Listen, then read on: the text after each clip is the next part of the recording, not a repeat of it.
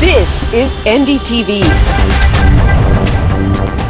And you're watching NDTV Prime.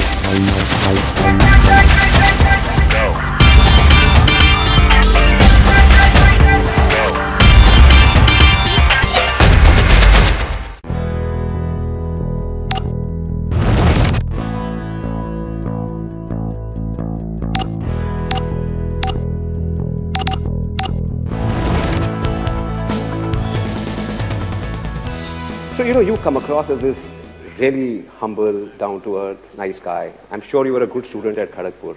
But I'm sure there was another side to you as well. Right? There is to every IITian. There is to every IITian. Did you ever bunk classes at IIT? The morning classes? Of course. I think it's the rite of passage of going through college. I had, I have to say I worked hard, but we did have our share of fun as well. Did you get ragged?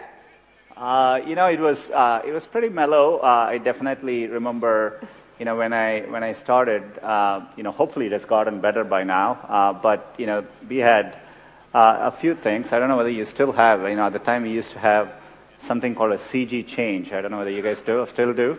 It stands for center of gravity change. So, you as a freshman, you lock your room and you go out and you come back and the room doors aren't open, but everything inside your room has been rearranged. Wow. And they do it by putting sticks in and, all your clothes. They've rearranged even the furniture. So it's quite a shock when you open your room door and you walk back in to see your entire room has been rearranged. So that must have been crazy. As a freshman. Yeah, it was quite an experience. I don't think that was as bad as maybe a couple of weeks into being here. I came from South. I came from Chennai. I had learned Hindi in school, but I never spoke it much. Just listening to how people were speaking, I just thought you address people this way. So one day there was someone in the mess, and I had to call him. I called him Abe Saleh. That's how in my first couple of weeks I thought you call people that way. It quite next thing I know the folks in the mess were quite upset, and I think they temporarily closed down the mess. Oh wow! So I wasn't very popular for that day. So you were responsible for the mess shutting down at IIT? Just for a moment, yeah, just for a moment. You met Anjali at IIT Kharagpur? Yeah, Anjali is my wife. Yeah. She was my classmate. She lived in. Do you still have? I hope you still have SN Hall. And it was the only girls' hostel then, and I hope there are a few more now. And it wasn't always easy if you had to go get someone at the girls' hostel, you had to walk in the front and request someone there to go call them. And so they would go in and loudly say, Anjali, Sundar is here for you. So it wasn't exactly a pleasant experience, but Does it still work like that, or you guys use technology? I guess it's moved on by now. Yeah. So, when we were on campus, there was no Google, and there was no internet. So how have things changed? You've come here after a long time. Do you see a difference between then and now? Of course, I come to India regularly, and the rate that Rajan spoke about it, the rate at which things are progressing, at least digitally, has been phenomenal, and you see it in every way. Of course, we didn't have phones there. I remember waiting for a long time to get the first rotary phone in our home, and it was a long wait to get that. Didn't have access to computers growing up.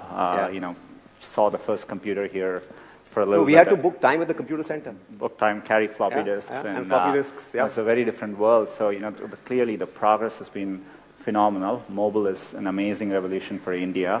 You have over 300 million smartphones. So you see the change, palpably, across everything I interact with. Though I have to say, walking into Nehru Hall, looking at my dorm, it still looks exactly the same as it did 25 years ago. So some things don't change, which is for the good, I guess. You were in Bangalore. You met startups in Bangalore. And I heard you say that there's nothing really missing as far as startups in India go. They're as good as startups elsewhere in the world. But there's one thing which sort of, we also invest in startups and we face this problem as well ourselves as a company, that the Indian market is not large enough to invest a lot in technology. So, so how do you, in a situation like this, compete with MNCs which have large investments in technology?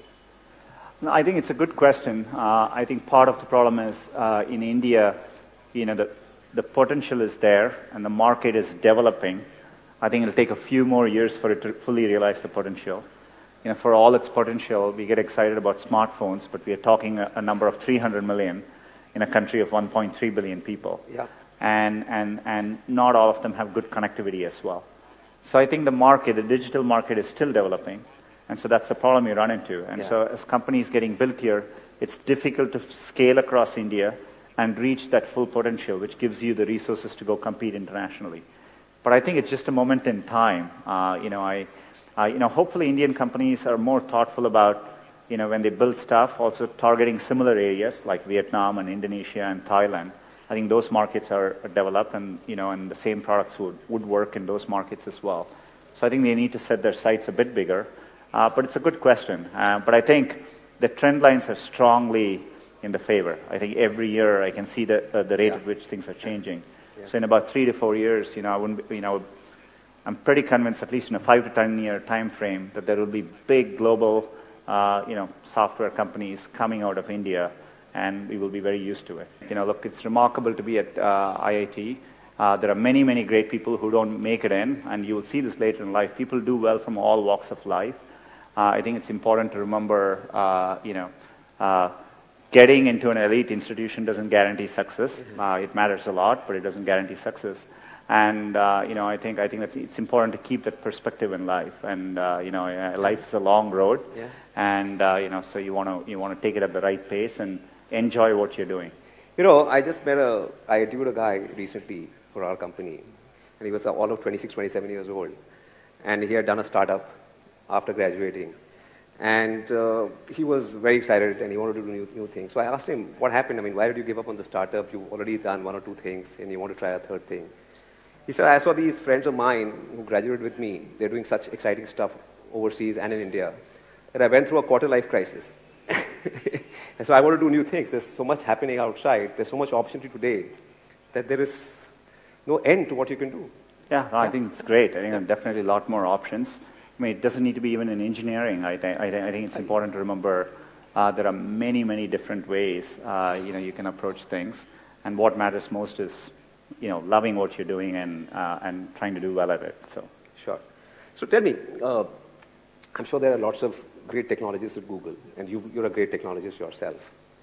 But what is Sundar Pichai like as a leader? I think what is your leadership style?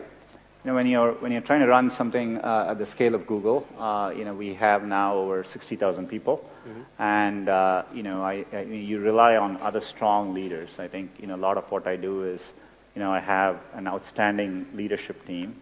It's learning to let go and really empowering people, at all levels of the organization, and trusting them to doing the right thing.